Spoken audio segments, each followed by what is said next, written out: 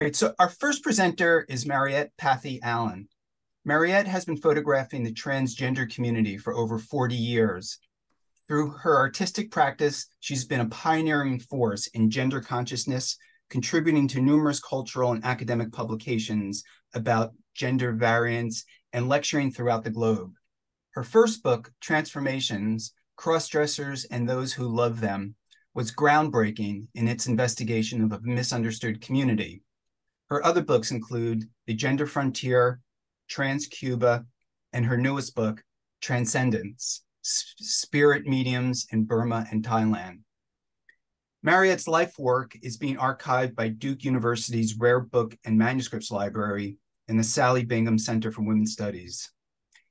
She's been exhibited internationally and it is in the collection of many public and private collections, and her work has been featured widely on both the SDN website and in Zeke magazine. Okay, Mariette, why don't you unmute yourself and get started? Yes. Hello, Glenn and everybody. I'm very happy to be here. And I thought I'd start by telling you a little bit about how I got involved with the trans community and then show you some images. I had always been interested in questions of gender and identity and self-definition. And so when I encountered the trans community, I felt like I had found a home of sorts, because here I was with the people who were having the same questions as I did. So one day I was in New Orleans for Mardi Gras, the last day of Mardi Gras, and happened to stay in the same hotel as a group of cross-dressers. I came downstairs for breakfast and I was invited to join them. They were incredible looking people. It was almost noon and sun was shining. And so I joined them for breakfast. And right after breakfast, at this hotel, that was on the first floor, and there was a swimming pool right outside of the dining room. And suddenly they all left and started forming a line around the swimming pool. And one person started taking pictures. And I thought, I wonder if it's okay for me to take a picture. I mean, I'm a total outsider. But I thought, well, if nobody stops me, I might as well. So I took the camera and put it before I looked through it. And I noticed that there were 9 people and one person was looking straight back at me. And I felt like I was looking into a soul rather than a man or a woman. And I kind of felt like I had made an amazing discovery for myself. And what happened is that I ended up making friends with one of those cross-dressers who turned out to live 20 blocks away from me in New York City. And it was through her, Vicki West, that I came to know the community. And it grew and grew. And so this was in 1978. And I'm still with the community, taking pictures and involved. So let me tell you how I started and some of the images. What I wanted to show that was that cross-dressers and transgender people and the whole variation of gender variant and nonconformist and expansive people were totally relatable and were not the freaks that have been depicted up till now. People could not find pictures of themselves that they could relate to. Mostly the images were in porn shops or in medical offices where it was about studying them. So early on, I looked for trans people who would be willing to be seen with their families and children, and of course with each other. And this was perhaps my favorite picture of a cross-dresser with her daughter, Paula and Rachel. This is another one of my favorite pictures from the early days. These are from the 80s. This is Valerie, and we had been we're on the dunes of Provincetown, and during something called Fantasia Fair, which is the oldest cross-dressing conference. So Valerie and we went up to the dunes, which of course isn't legal, but never mind, and photographed practically all day. And she brought all kinds of clothing with her. But at the end of the afternoon, it started getting really cold, and Valerie grabbed her coat, and I felt like this coat was like a stuffed animal, and she was, to me, like a child full of longing, holding her stuffed animal. This is a person who people seem to be very interested these days. Lou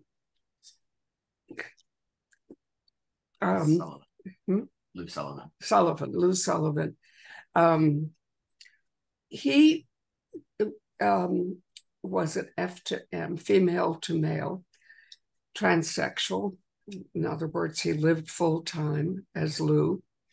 And there was so much talk about sexual orientation. Well, I guess there still is. So Lou continued to be interested in men, even through transition, and had a very active sexual life. One of the points he was trying to make is that, unlike the way the the medical establishment seemed to want things to be, is that after your transition, you were supposed to be in a heterosexual relationship. So Lou was supposed to be, therefore, in a relationship with a woman. But he wanted to let people know that that's not necessarily the case, that you could be in a relationship with anybody. And Lou ultimately died of AIDS. But before that, he had established a female to male, F to M journal, had written some books, and had trained the person you're going to see next. This is James Green, who has carried on the tradition, not necessarily the sexual orientation of Lou, because he's married and has a wonderful wife. But James Green has been, I would say he's the best known F to M at this point, and has lectured all over the globe, has been in numerous films, and as you can see from the picture, he's an absolutely charming person. He was the head of the World Professional Association for Transgender Health for a number of years. And in the olden days, this organization was essentially for professionals, all kinds of medical people and therapists and surgeons and you name it. And trans people, the people they were supposed to be helping, were not included in the administration of this organization. So this was a breakthrough as well. Anyway, James, here he's sitting at lunch at Fantasia Fair. And here's another person sitting at lunch at Fantasia Fair. This is Virginia Prince, who was, I would say, one of the most important people ever in the trans world. Virginia started out sending magazines through the Postal Service. And that in those days, the content was considered prurient, and she got in some trouble over it. But anyway, she was determined that she could reach other people who felt as she did. She even started something called the Hose and Heels Club, where members could come, but the only thing that they could do was take off their men's shoes and put on high heels. But the idea was that they couldn't out each other. They couldn't cross-dress completely, just their legs. After that, she started another organization that was for cross-dressers only. No transsexuals, no people with different orientation, sexual orientation, because her feeling was that she wanted an organization where the wives would feel safe. And in the early days, many of the partners, mostly it was wives, were very anxious about this whole phenomenon. They feared that their husbands were gay, or that they were going to go the transsexual route. And they always said, well, I married a man, so, you know, what's happening here? One of the purposes of Transformations, my first book, was to create something where trans people could be relatable, and a book that could be shown to family and friends, and where they could be presented in a way that was positive, not necessarily sitting there smiling by any means, but living life in some satisfactory way. And I think this is a good example of it. This is Tiffany and her crying twins.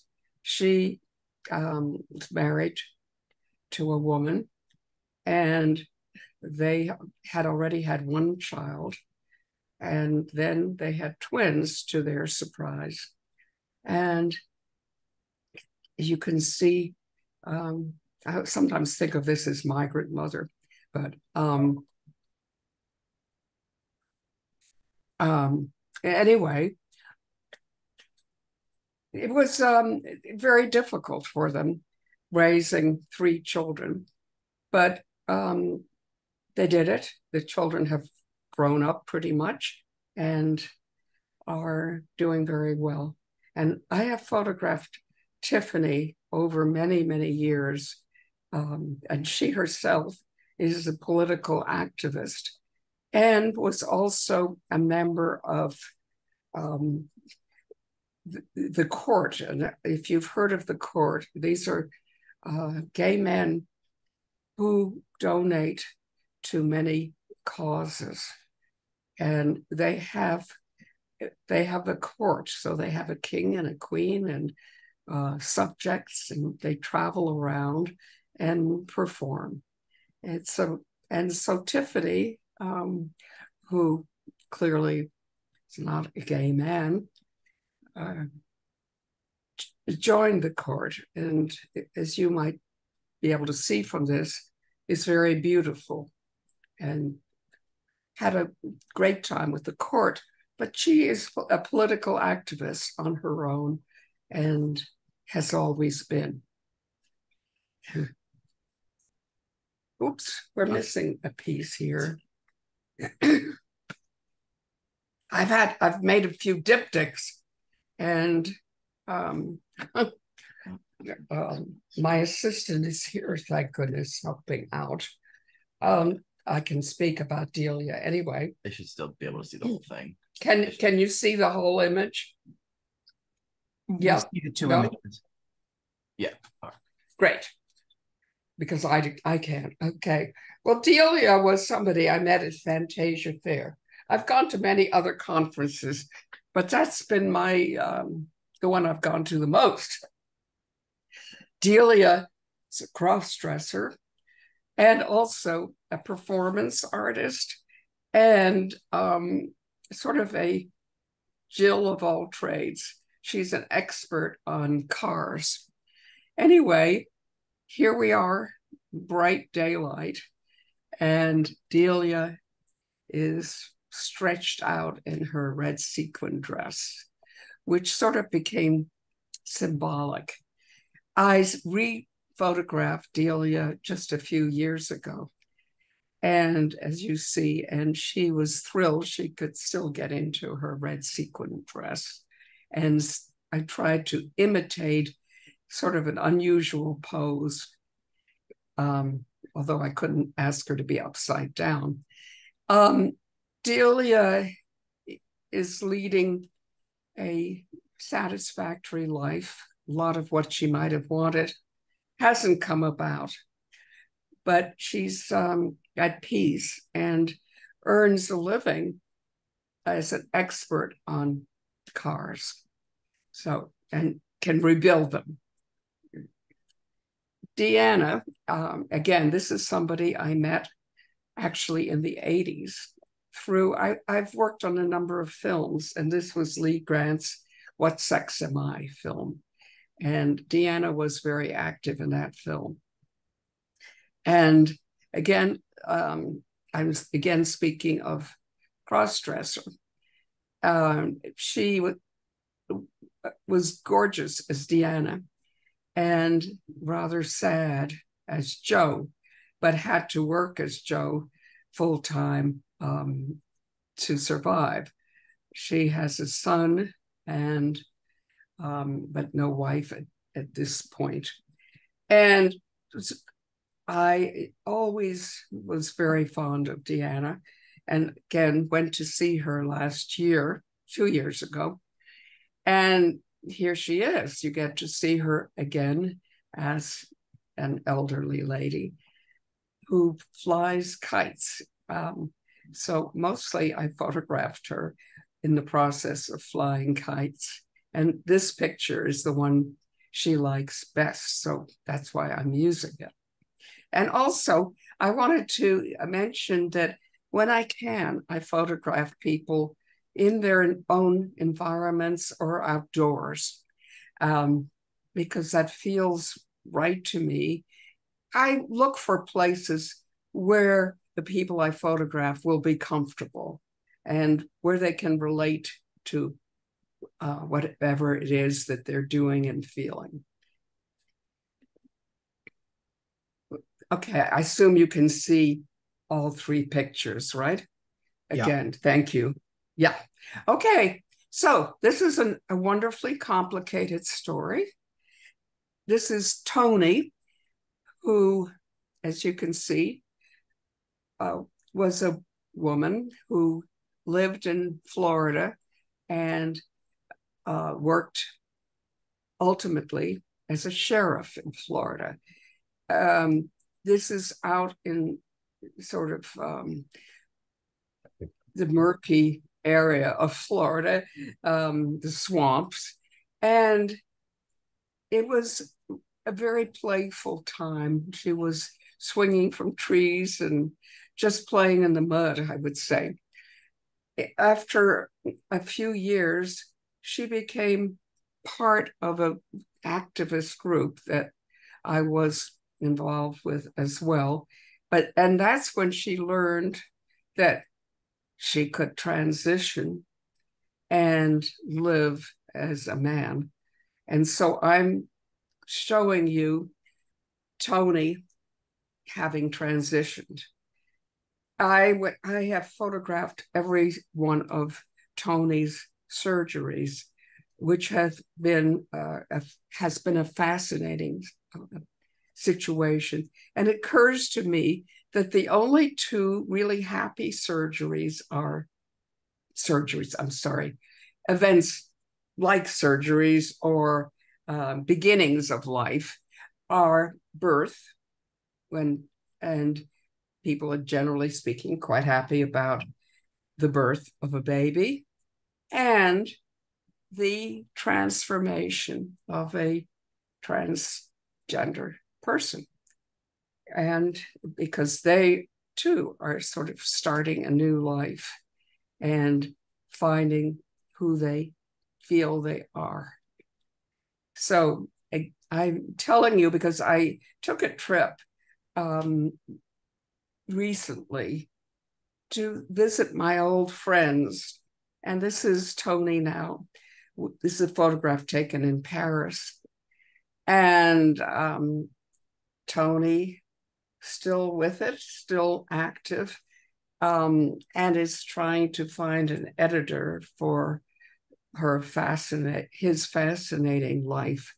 I look at the first picture and I suddenly say her, but anyway, this is very much a man.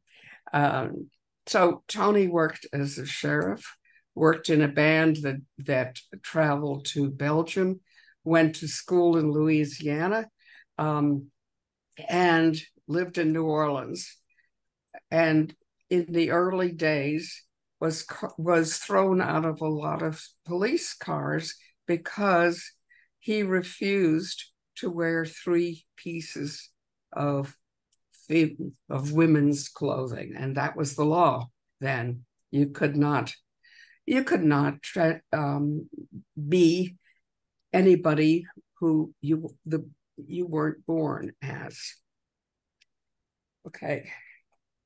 Mariette, just a time check. Can you wrap it up in about 2 minutes? How many? 2 to 3. Sorry, but I know you must have a lot of work to present here. All right, I can do that. I'll just say who the people are because I have 2 pictures, one from Cuba, one from Transcendence, Spirit Mediums in Burma and Thailand. And we don't have to go into those stories necessarily. Okay, this is John, and he's a librarian.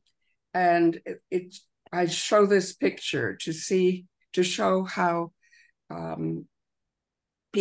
many people are not comfortable now with who they are. You can see that John has had surgery from female to male, and is successful person. And why don't we run, if you don't mind, I'll run through these 2, but I won't really talk about them. Great, so I'd love to see this Cuba work. It's really wonderful work. So this is Malu in Cuba with her family, and I can talk so much on this that I won't. And the next one, the last one, is a spirit medium in Burma, who is a very important spirit medium, sleeps with the kitten and the rat, and makes these headdresses that are very important for spirit mediums. Okay. Well, thank you. I love that last picture of the cat. It was an adorable photo of the cat, but all your pictures are really outstanding and this very compelling story. Thank you. Thank you. We have time for one question for Mariette. Would anybody like to ask a question before we move on? And we'll have time at the end as well. And if you would like to ask a question, just unmute yourself. But if there are no questions, we could just move on to the next speaker. Okay, our next presenter is Gerard H. Gaskin, a native of Trinidad and Tobago. His book, Legendary Inside the House and Ballroom Scene was published in 2013 from Duke University Press. As a freelance photographer, his work is widely published in newspapers and magazines in the United States and abroad, including the New York Times, Newsday, Politiken, Black Enterprise, Ebony, Teen People, Caribbean Beat, and Inc. magazine. Gaskin's photographs have been featured in solo and group exhibitions across the country and abroad. His work is represented in the permanent collections at Duke University, the Philadelphia Museum of Art, the National Museum of African American History, the Schomburg Center for Research in Black Culture, among others. In 2002, he was awarded the New York Foundation for the Artists Fellowship for Photography. Okay, Gerard. Hi, everyone. Thank you again for being part of this thing. I'm gonna start. I've for the last now 30 years. Actually, it started out as my senior project in college, and now it's turned into 30 years of my life. I've photographed the house and ballroom scene that was kind of started here, not here, but in the New York City area, mainly in Harlem. But I want to start with a video that I would say one of the most important still living ballroom people, a guy named Junior LaBeija. And Junior LaBeija is also the narrator in the film Paris is Burning. So I'm going to go there right away. She said options. I put that video clip thing. And so can everyone see the screen? Yeah, we're seeing it fine. Okay, good. All right. Harlem, 1987. The Apollo Theater. Wilkes-Barre Paradise. New Jack City. Angel Dust. Heroin. Cocaine. Speedballs. Volumes. Makeup. Welfare. Food stamps. EBT. Methadone Alley. Chinese food lane. We came from that. We had our parents, some loved us and some abandoned us. We ducked fists, sticks, knives, guns.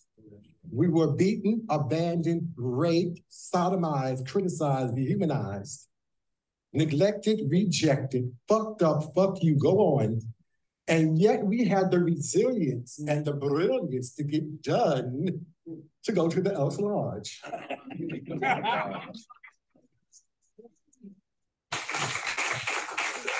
400 people would go to the Elks Lodge through St. Nicholas projects, pre-Crips, pre-Bloods, and we went through their cunty, mascara it out. Maybe it's Maybelline. Ooh, maybe it's CoverGirl. But we did it because one thing that we shared in that ballroom, and that was love. Not the houses, not the mothers, not the fathers, but love. And we had, and I admit this, we had nerve. We was defiant.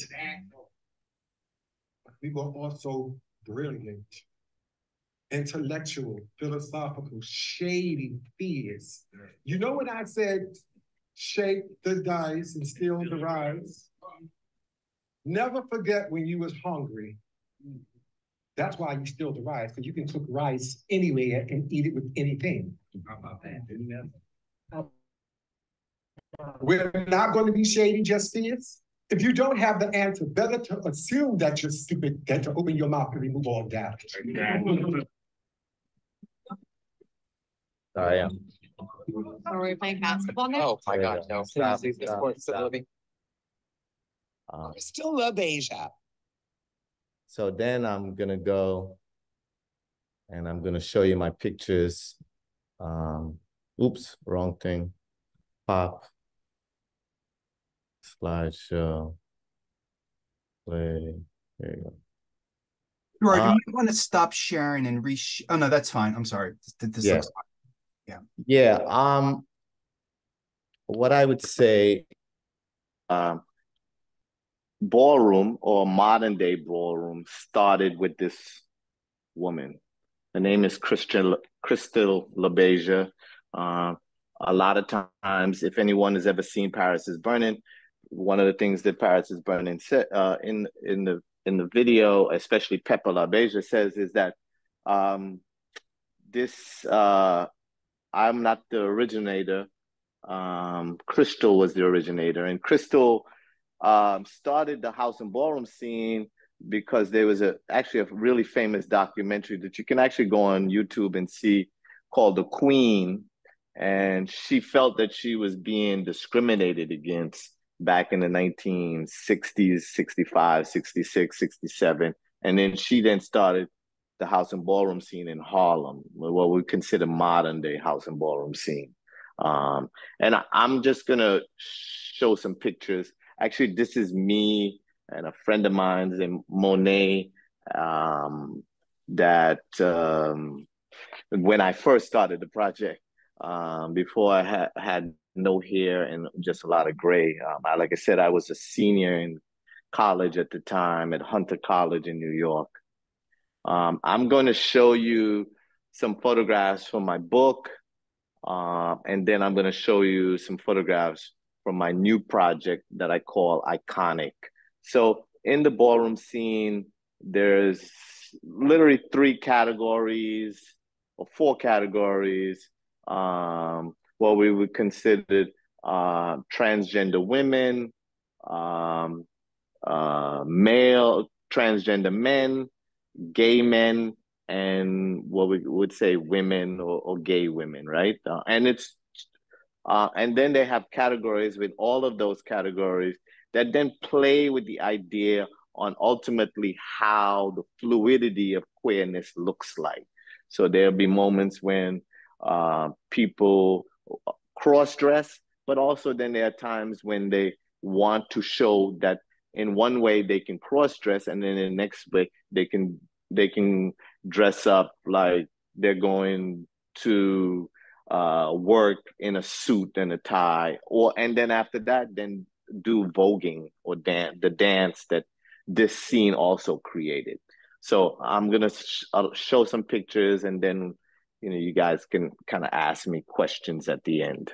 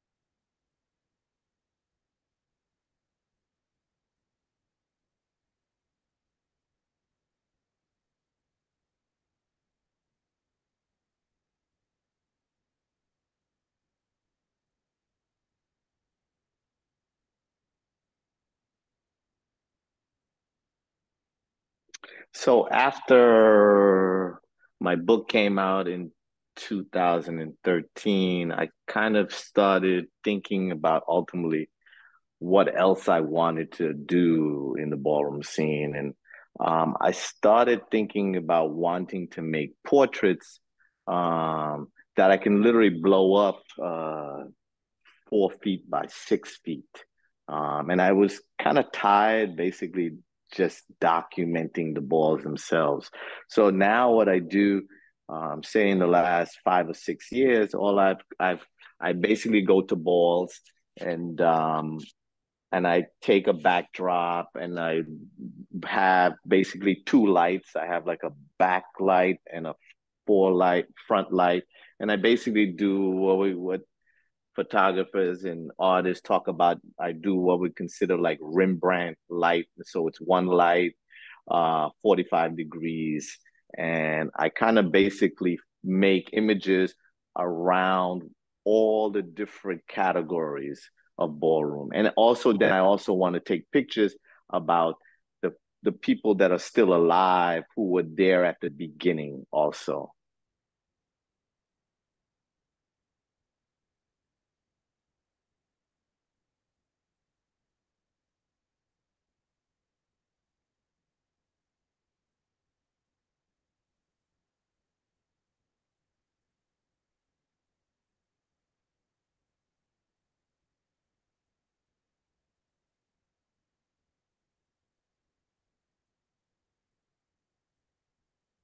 And this series of photographs I call iconic.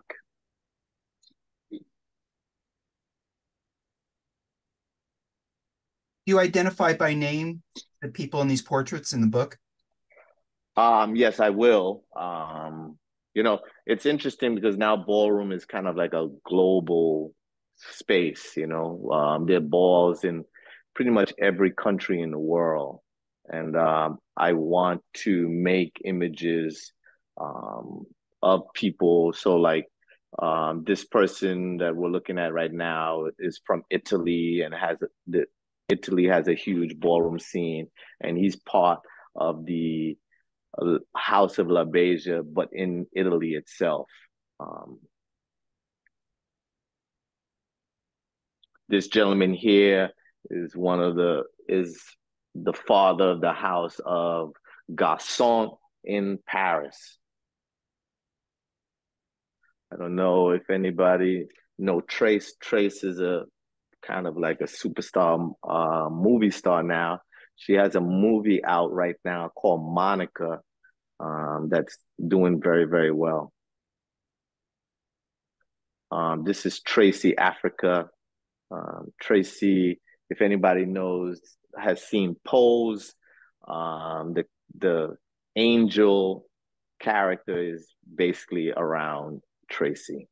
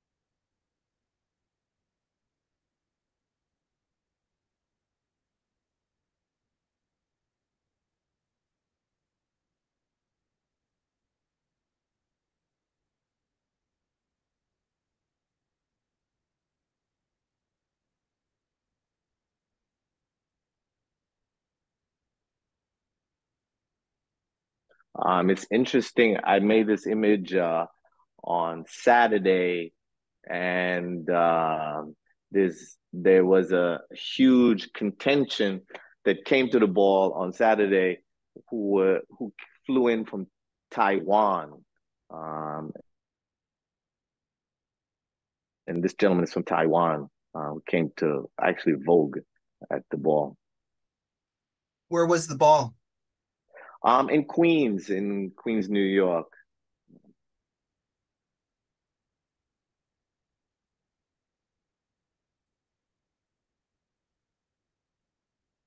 Actually, I also made this image of Junior LaBeija at that same ball.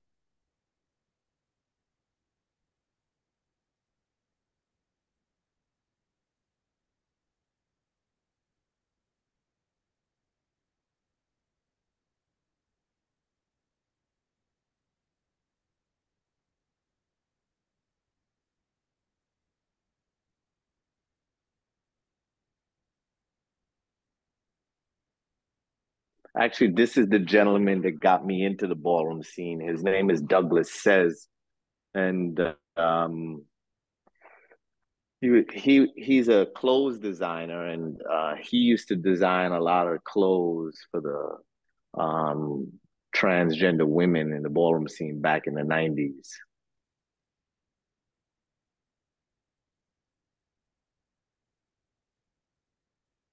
So there's a huge scene in Russia.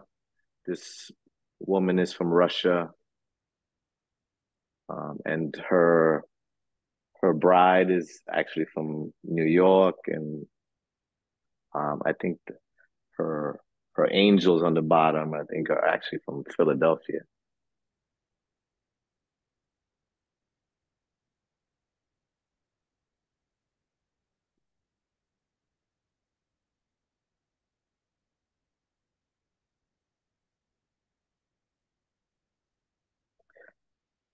Like I said, there's also a huge scene in Japan, and she is the mother of the house of Mizrahi in Japan, from Japan.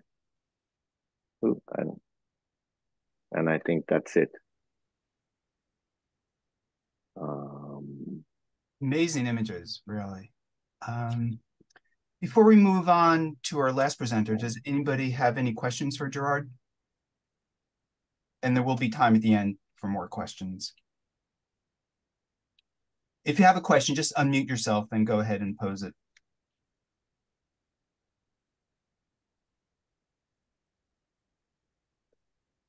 Hello. Hi, Gerard. So I'm a big fan of your work, and I wanted to know, what was it like at that time when you first began taking these images, building the relationships with the ballroom community in New York? Did they welcome you with open arms, or like, what was that process like? Oh, I mean, I think the process, I mean, at the beginning, it's funny. I joke with people. The first year of me photographing ballroom, I literally only photographed backs of heads. I was very, I would say, very petrified to a certain extent. But also, you know, I definitely wanted to continue this project. And then what happened was, two or three of the really important mothers and fathers of the houses, kind of like, I had a long sit down with them, and they're the ones who in some ways had me come, and they in some ways allowed me in the scene. They then kind of allowed other people to say, all right, you can let Gerard photograph you because we believe in him and we trust him. Okay. So I think that was the thing. I mean, there's the three main people was the mother of the house of Revlon, Danielle Revron, and right at the beginning of my slide presentation is the woman inside the cab, and then R.R. Chanel was another one whose actual ball that I photographed on Saturday, and the late great Hector Extravaganza, who was also in that photograph with all the extravaganzas winning that trophy. So I would say they kind of like said, okay, you can, let Gerard photograph you. And then of course, then my access then grew, 4 or 5 years into it. Now it's been 30 years. And so it just kind of grew and grew and grew. And then I would say, like, people like Andre and Jack Mizrahi, they were other people who I would say allowed me in, right? So I think you had to get I would say okay um, from the elders in the scene, So Okay.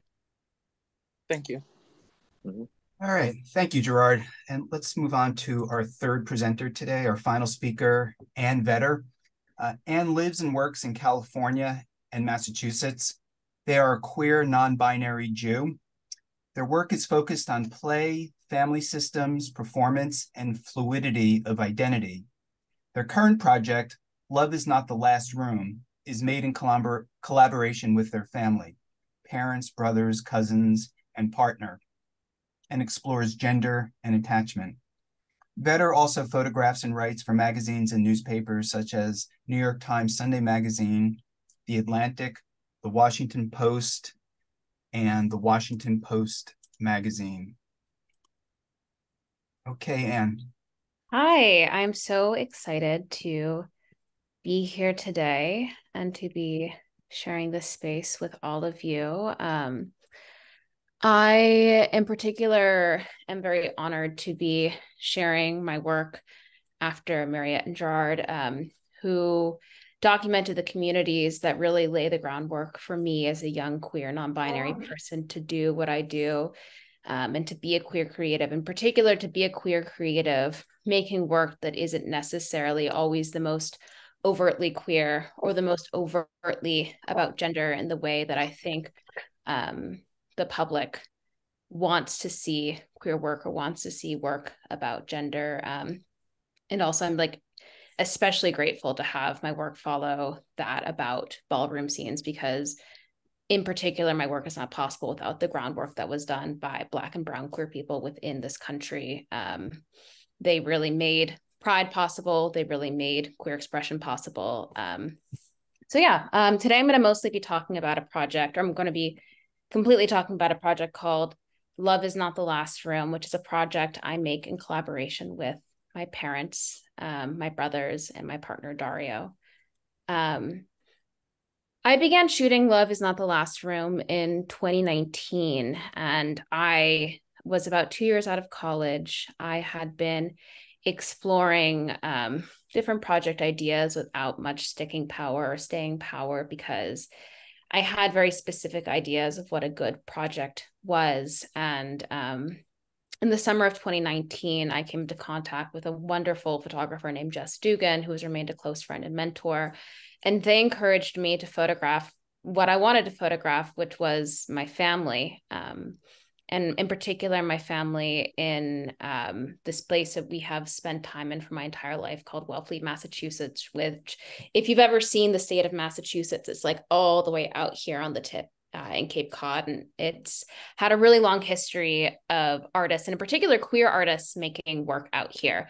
But when I first started photographing, I was just interested in documenting. I was really interested in following my parents, myself, and my brothers through the light, seeing what they were doing, photographing these things that I had looked at for so long. So this is just a photo of my mom right before she went swimming in our favorite pond.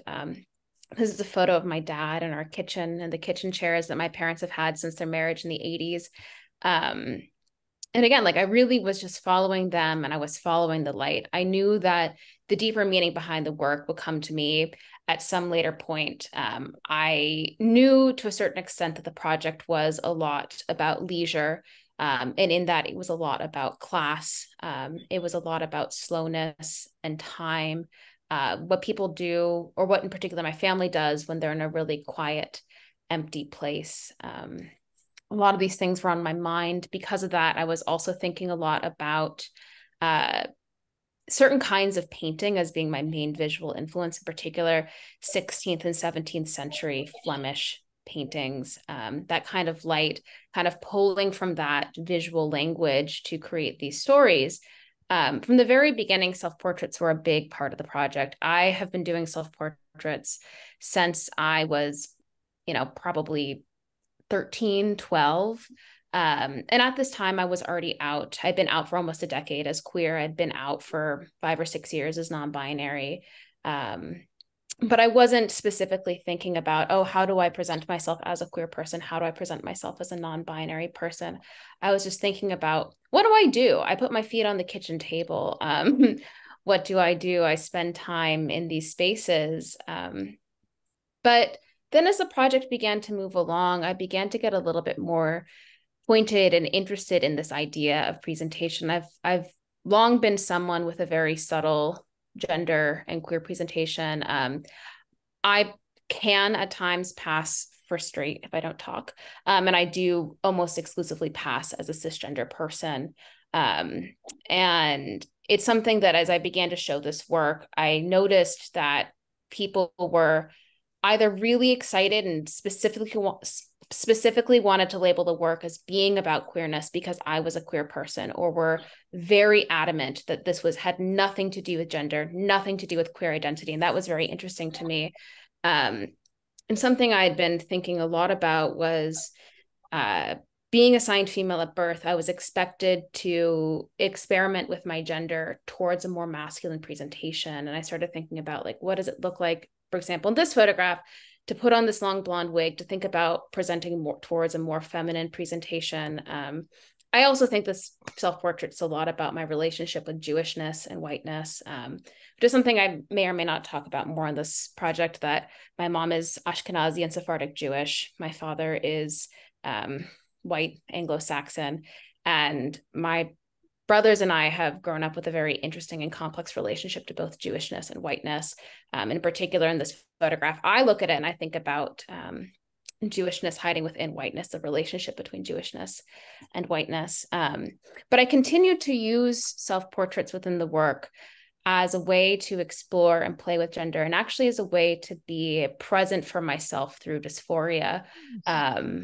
So for example, on the photo on the left, self-portrait on Black Sands Beach, I was just interested in the way I was on the beach. I was making photos, and I was really interested in the way that my leg hair was interacting with the sand and what that looked like. And then, having a very feminine figure, but having very hairy legs, thinking about that. But this photo on the right, self-portrait on table, was something I was having an incredibly dysphoric day. And for those of you who do not know, gender dysphoria is when you feel a really discomfort with, like, for me, it's like you look in the mirror, what you see, like, it can be a very specific thing. It could be your chest, it could be your hands, it could be your face, is out of line with how you see your gender identity. And it feels very counterintuitive to pick up a camera and to look at yourself when you just want to hide from everything. But I've found that through photographing myself, I can oftentimes mold and move in a way, make myself look more gender ambiguous than I actually am in my physical presence. And my photographic practice has become a really central way in questioning, how do I want to present? How do I want to be seen? If I can make these changes in my work, can I make these, do I want to make these changes in real life? At the same time, I became really interested in exploring my family's relationships to gender, and in particular, my little brother, Douglas, his relationship to masculinity. So on the left, I have a photo of both my brothers, my older brother, Matt, my younger brother, Douglas. And then on the right, this is just Douglas and one of his friends, and thinking about, okay, people are so interested in how trans and non-binary people present our gender. Cis people are equally fascinating. Like, cis people, you go through the same processes of putting on gender every single day, of engaging with gender every single day. It just oftentimes is not as questioned. And, there's a lot of amazing discourse going on right now as people are pushing back against trans healthcare. And there's a lot of trans people and a lot of amazing analysis that's saying that cis people also seek out gender affirming healthcare, which is so true. Another tangent to go on another time. But I was like, yeah, cis people are just as interested in forming their own ideas of masculinity, femininity, in the same way that straight people are just as committed to performing their own identities of straightness in the same way that queer people are. And so I became really interested in turning that lens back on my family, while at the same time I had the realization that I could use my little brother Douglas as a stand-in for me within the work. So kind of going back to what I was saying about gender fluidity, of like being able to transmute my own body within the work, or transcend my own body within the work, that in these photographs, I oftentimes get to exist. I'm very lucky that Douglas looks so similar to me. We're literally the same height, practically the same weight. Little bit of differences. Obviously, he's got a mustache, but I get to see in Douglas what I would look like had I been assigned male at birth. And I get to see what a more masculine presentation be both at the same time. This is called Self-Portrait of My Brother Douglas. And this was a big turning point for me in the project, of realizing that not only could I use my camera to help me see myself more clearly, but I could use my family to help me see myself more clearly, which is actually a reflection of how my family already is. I was very lucky to be born in an incredibly loving, accepting, curious family that has always made it their goal to see me for who I am and to celebrate me for who I am. And more recently, I've begun to experiment with photos of using Douglas as a stand-in for me without me at all. So this is also, I consider this to be a self-portrait, but with Douglas posing in the bay. It's not a way that Douglas would ever stand, but it's a way that I stand. It's a way that I would pose. It's a way that I would be. But he's able to express something that I find, even with short hair, even if I'm binding, like really impossible. There's a certain kind of like security in his masculinity that like I yearn for, and I get to see, and I get to experience, and I get to have within this work. He still exists within the project as himself, and I continue to explore Douglas's relationship to himself, Douglas's relationship to masculinity. He is by far the most social of us. So Douglas's friends come in and out of the project in a way that no one else's friends do. But I'm oftentimes really curious about how Douglas interacts with other men, how Douglas interacts with even men in our family. So this is a portrait or a photo of my brother and my dad wrestling in the bay. So thinking about like, how do they get engaged with each other? How does touch function in my family? I come from an incredibly touchy family. We grew up wrestling each other constantly. So a lot of this work pulls from memory, but at the same time, it comes from my curiosity around touch, gender presentation, masculine relationships. And I find that there can be a great deal of jealousy within my own curiosity as someone who cannot really pass in masculine spaces as masculine, of like, I really crave that male homosociality, and I get to express it through the work. It's one of the reasons my dad and my brother have become two of the most main characters within the work. And then in 2020, I met this should say Dario, me on the couch 2020. In late 2019, I met my partner, Dario, and I began photographing him in 2020 in the project, as it became very clear that he was my family and he was going to be in my life for the rest of my life. And I became really curious in the same way that I was really curious about like, what does a queer familial relationship look like? I became really curious about what does a queer romantic relationship look like? And I have dated people of all different identities. My last relationship that was like any sort of relationship was with a cisgender woman. And we were so obviously read as a queer couple, as opposed to Dario and I, who we pass as a straight couple. We look as a straight couple, like, and I became really curious about like, what does queerness actually look like? And again, like none of this is as radical or as necessary as representation of like very visibly queer and trans people. Like, I think that is incredibly important, powerful work that is being done, that is really important, necessary. But as a very inward looking person, and as a very like homebody person, like, and as a very like interested in the people I love kind of person, I became really curious about applying like, this is a queer relationship. Like, can that be shown through a photograph? Does it matter if it's shown through a photograph? Like, does this photo still matter if no one knows that there's any queerness there? Does this photo still matter if no one knows that there's anything about my gender there? And Dario's someone who it's funny, like I photograph Dario less than maybe anyone else in my family, partially because when I hang out with Dario, I don't want to work. I just want to like be with him. But also because I think that the questions that I'm asking about our relationship are so much newer than the questions I've been asking about my family, which I've been asking for 29 years to, you know, in conscious and unconscious ways. And I'm really beginning to pick up the work of like, how do I capture Dario within this project? How do I share Dario within this project? How do I begin to share Dario's relationships to masculinity? Because a lot of the questions that I'm asking about whiteness and Jewishness don't apply to Dario. A photograph of Dario means something very different than a photograph of my dad. And so Dario and I collaborate a lot on bringing him into the project, bringing our relationship into the project.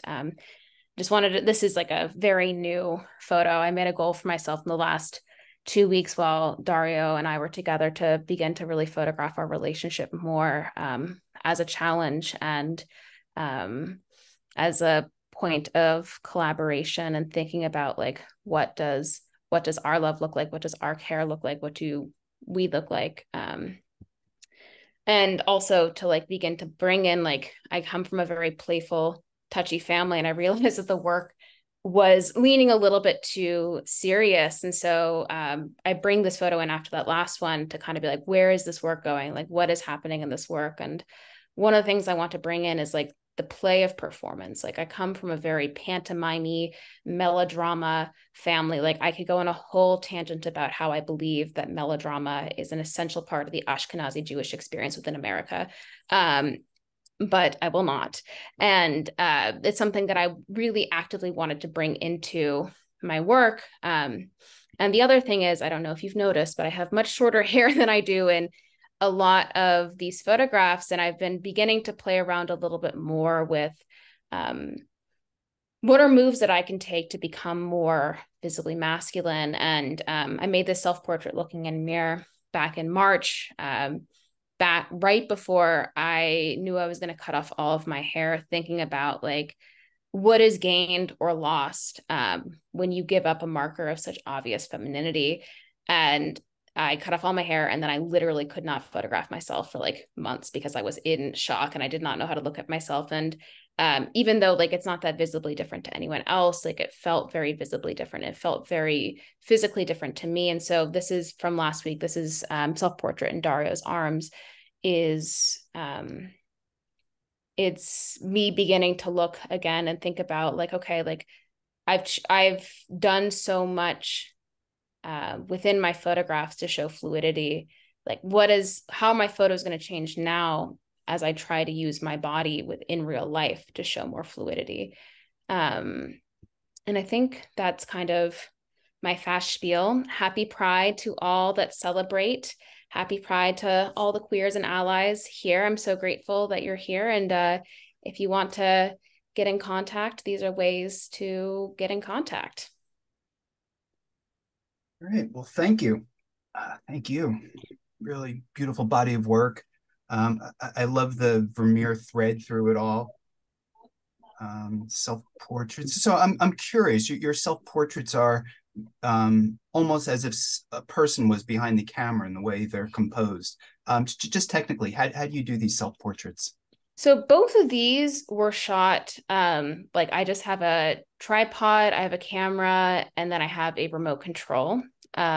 These are remote control photos. Like I will shoot, I'll reframe, I'll shoot, I'll practice, like I'll come, like it's a bunch of adjusting, and it's an incredibly meditative process, but also unbelievably frustrating because it's a photo that I know, like, I'm like, okay, if I had someone else, like, even if Dario was the one sitting in the chair and I was the one holding him, like this photo would be so much easier to take because I can like see how the light's hitting the face. Whereas like, I have to get up between each of these photos and like check. And then like, if I don't hold my face in the exact right way, like the light falls a little bit, but like, this one I shot, that's me in the pond with my mom. Like Dario, I like told him like where to hold the camera because it was just too deep for me to have like the tripod in there. So I had him holding it.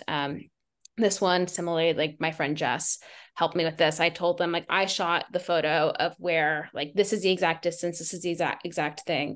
This is where I'm going to stand, and I framed it using Dario, and then they press the shutter for me. But most of the time, like this is on the left, tripod remote control. So well, thank you for that. I feel what we've seen today is a presentation of the human condition that's been with us forever, the diversity of gender and sexual diversity and expression throughout history. And, fortunately, in this country, it's become more and more accepted and open.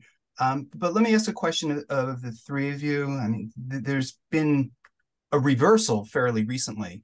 And have you seen firsthand experiences where all of a sudden you starting to question how open you can be with queerness?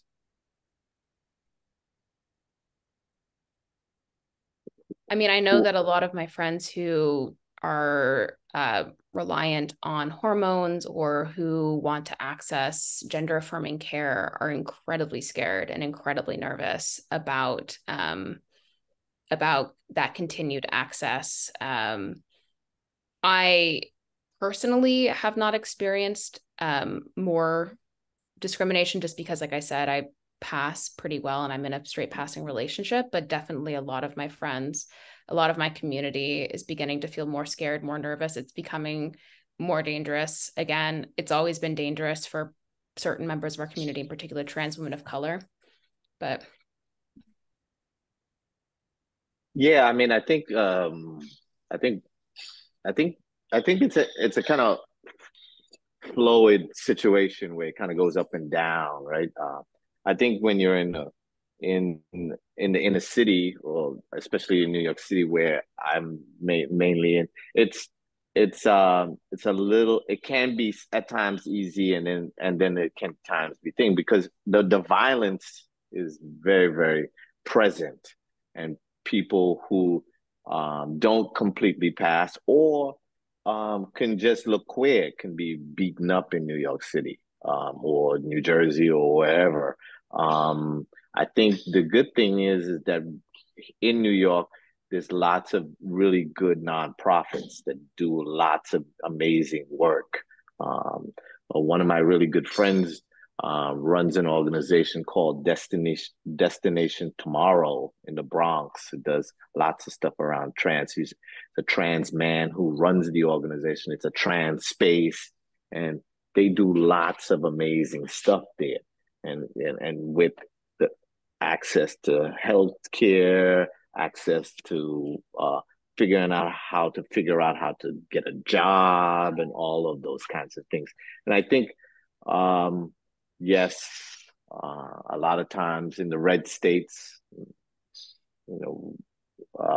thing. But what I think in some ways, the red states, I would be very, very afraid to be a trans person in a red state now. So. Mariette, you need to unmute yourself, Mariette. Yeah. Speaking of which, it's kind of amazing the level of ignorance, because all of these issues that are being used to hurt gender variant people, they were all sort of issues that were solved a long time ago. The physical transformation, all of this has been worked through. All of the issues that gender nonconformists have been attacked on are things that are readily available as information. And so I worry, it's more than worry, I feel very upset about the ignorance of the politicians, the evilness of the politicians who want to undo all the progress that has been made all these over the course of a huge amount of effort over the course of many years. And I think that what's going on is terrifying and it's beyond dangerous. We happen to live in a better area from that point of view, but it's catching up, as you mentioned, about danger. I know of trans people who have been beaten up here in New York. And it's like it's a disease that's spreading.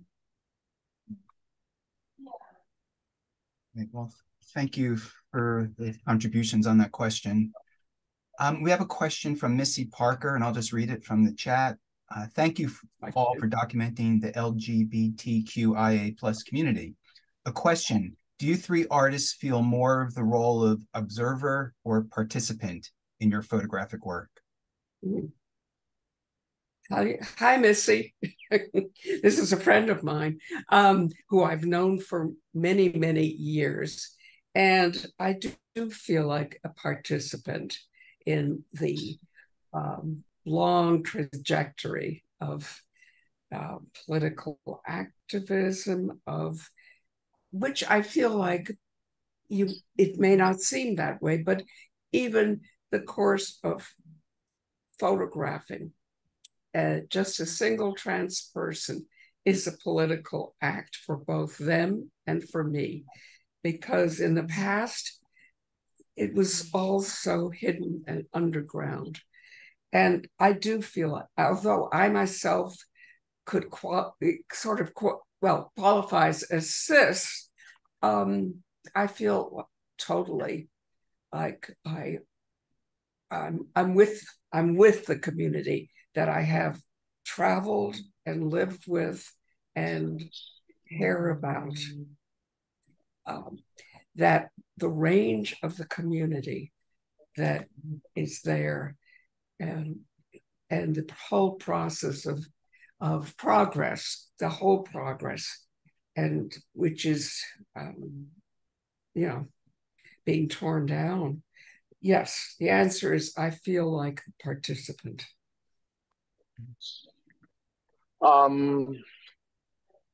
Gosh, I think at the beginning, after 30 years, at the beginning, I felt like as an observer, right? Someone who has come into the scene. Now, 30 years later, I do also, one of the reasons why when I was showing my pictures, I don't talk so much. I want ultimately the community to ultimately talk about the pictures that I make. That's the reason why I did the video, and I showed the video of Junior LaBeija having the conversation about what it is to be a person in ballroom, right? After 30 years, I've photographed, I have relationships with most of these people. They allow me in, and partly if you're part of the ballroom scene, you know me. Most, I would say 90% of the people in ballroom scene know who I am. And that means that I am part of ballroom, right? And that I'm no longer an observer, and that I'm a participant. And I if you see me kind of maneuver myself and go through ballroom and how I think, most people would believe that I've always been here and always will be there. So that's what I would say. May I add for a second to what I was saying before? I always did interviews with my photographs because I wanted to give the chance and the opportunity for the person who was photographing to speak for themselves. So I guess in that way, I'm outside of the community because I am not necessarily the person speaking. I think of myself as both as a like participant and an observer, but I think of that like beyond just like queerness, like an into photography in general of like it's a balance of watching and creating, letting someone do what they're going to do, but then coming in and taking a more like I think I probably more than either of you take a really directorial approach to my work just because it's such a different subject matter and such a different like way of shooting of like a lot of what I do is like co-created and like a conversation back and forth, but sometimes it really is like someone does something very beautiful in some really beautiful light and then I'm just watching and then I'm just there. But I'd probably pull myself to the level of like obviously participant because I use this project to fully understand myself within the context of my family, to fully understand my family within the context of myself, and to create conversations between us, and then have that be kind of like a conversation beyond just the family. Because one of the reasons I love all kinds of photography. One of the reasons I'm drawn to personal photography is I think you can have really large conversations from a very small scale. Like photographing something that very intimately can open up larger conversations around intimacy, identity, and experience. I think that's a very interesting question for almost any photographer, whether they're just an observer or a participant. And I think any photographer who's really making headway on anything in this world has to look at themselves as somewhat of a participant. Otherwise, it just becomes voyeurism. Any other questions from the audience? Either you just want to unmute yourself or put it in the chat.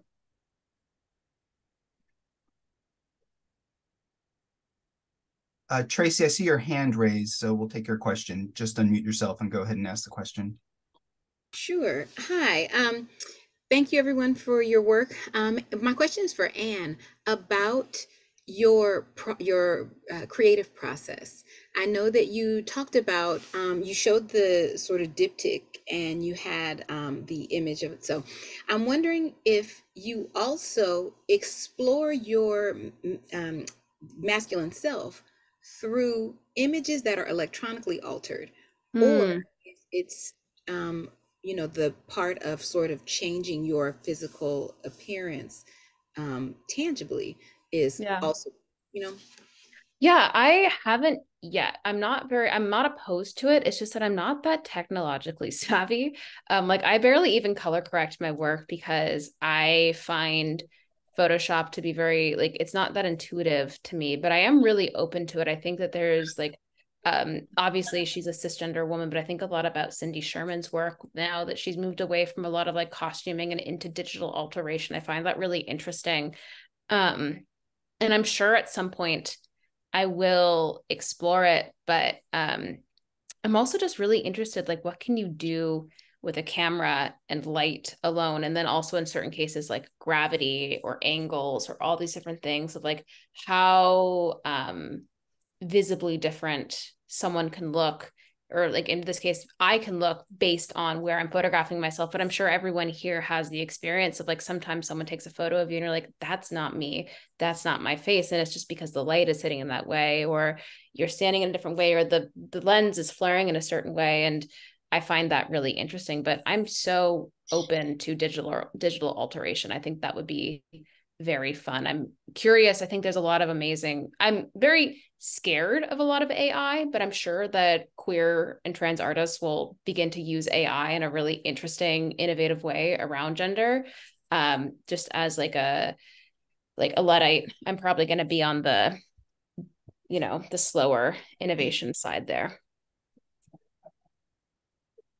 We have time for one more question, if there is one more question. Anybody else?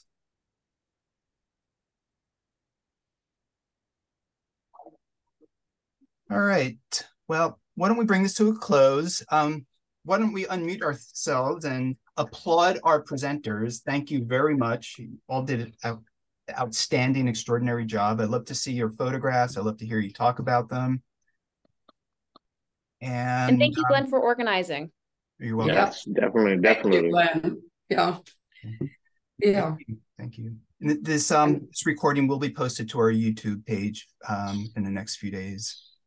All right, so Right. keep an eye out for future programs like this from SDN, and see a lot of new faces here today. So great to meet you. And we just say goodbye to everybody. Thank you. Bye. Bye. Thank you so much. Thank you. Take care. Yeah. Thank you. Thank you. Bye.